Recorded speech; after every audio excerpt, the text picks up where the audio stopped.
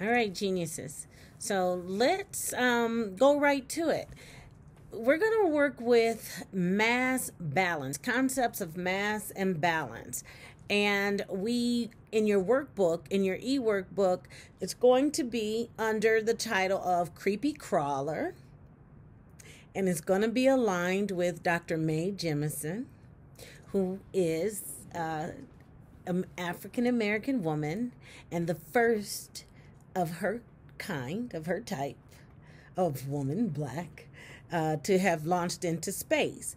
Okay, so she's a really interesting woman, and her journey might be one that you find yourself interested in. She did a degree in engineering, chemical engineering. From there, she went on to medical school.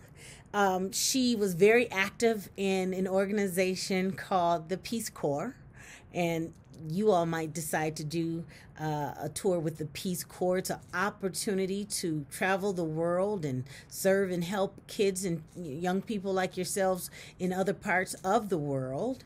And she was in Liberia, to be exact. When you talk about mass imbalance, right? Mass is anything that has weight and takes up space. So your body would be an example of an object that has mass. It has weight, you have a weight, and you take up space, okay? Now, the center of mass is a position that is relative to the object, if you will, or several objects in the system, if you will, okay? It's the average position of all the parts of that system, weighted according to their mass. Now that might sound kind of strange. When you talk averages, when you that's a mathematical term. Nothing difficult about it. If I had 5 objects and each of those 5 things had a weight, the average weight of those 5 objects would be found when I added each of their individual weights, meaning I gained the sum. The sum is the total amount with respect to an addition problem, right? So the sum of all of those 5 weights divided by 5, okay? And that would give me the average of all of them. So if you and your classmates, if 2 or 3 of you, if 3 of you, 4 of you, however number in your group, if we added up all of your weights, okay? And let's not say it's your real weight. We just assigned you a number. And then we would add each of those together. We'd get a sum.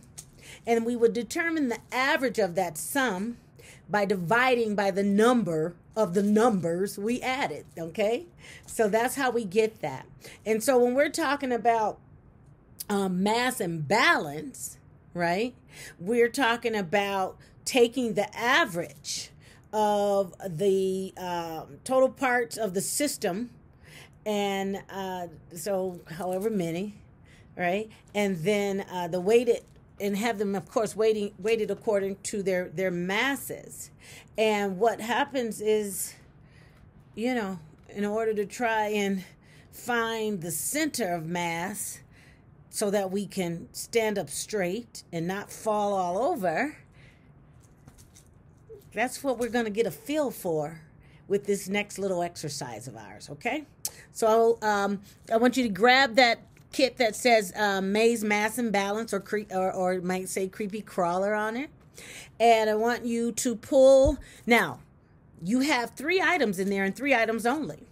You have a stainless steel ball bearing. It should be perfectly round, if you will. You have a capsule that is made out of a gelatinous material. So what will happen if your hands are moist and or oily, you could actually cause the decomposition, the breakdown of that capsule, and then it's not of any use to us, okay? So a couple of things you can do in the process. You can grab one of your plastic gloves out of your Genius Box kits and put that on your hand if your hand is feeling a little oily. Or you can wash your hand and dry it really, really well, and don't put any oil or cream on it right away, okay? Maybe the easiest thing to do is to put on one or two of your plastic gloves. But don't discard them afterwards, because you may need them again for the other activities, okay? So I want you to pull your little gelatinous tube out and your little ball bearing out and your piece of foil, if you will. And what I want you to do is to first open up your little capsule, if you will, and put inside of your little capsule, in your plastic gloved hands or clean, dry hands, separating the little capsule very gently. You don't want to break it because it's not very strong, okay? Very gently remove the top from its bottom, okay?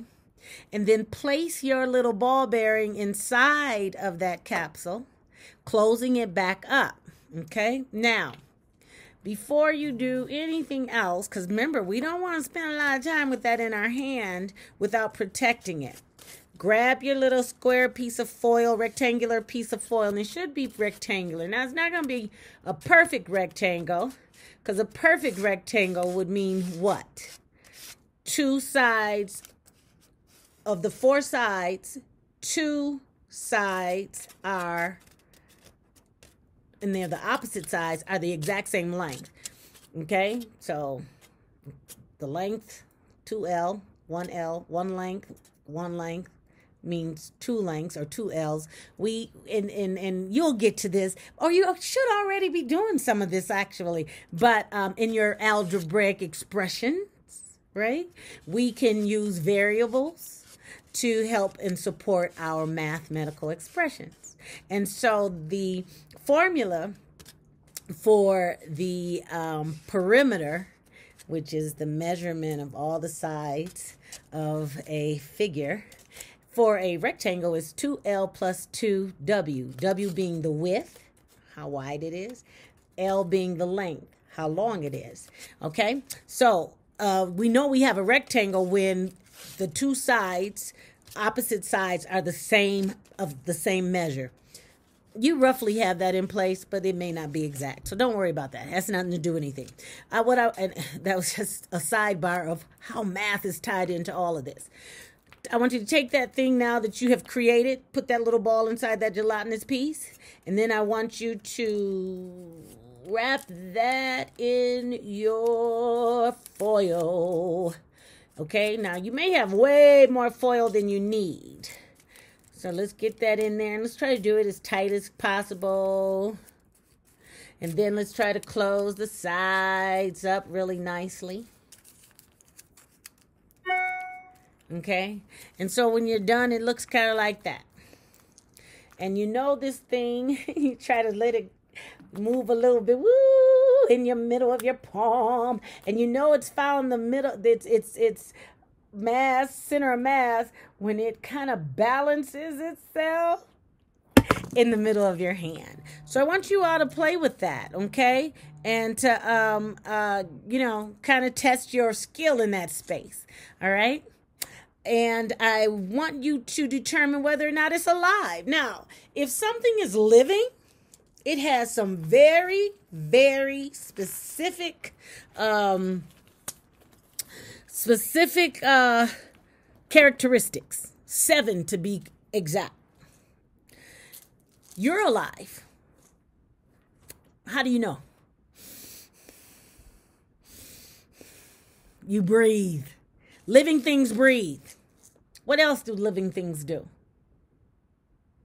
And we're going to test that, because even though this thing is moving and doing its thing, we're trying to determine if it's alive. So work with your team leads and your facilitators, and you all talk about it. Is that thing alive? Living things breathe. Is it breathing? Living things have to take in some type of nourishment. They eat. And when you eat, what else do you do? You poop. and you pee. Does this thing look like it might do that? You go on. There's at least 7 things you can come up with to determine whether something is living or not. Those characteristics are included in your kit. So I'll talk to you next time.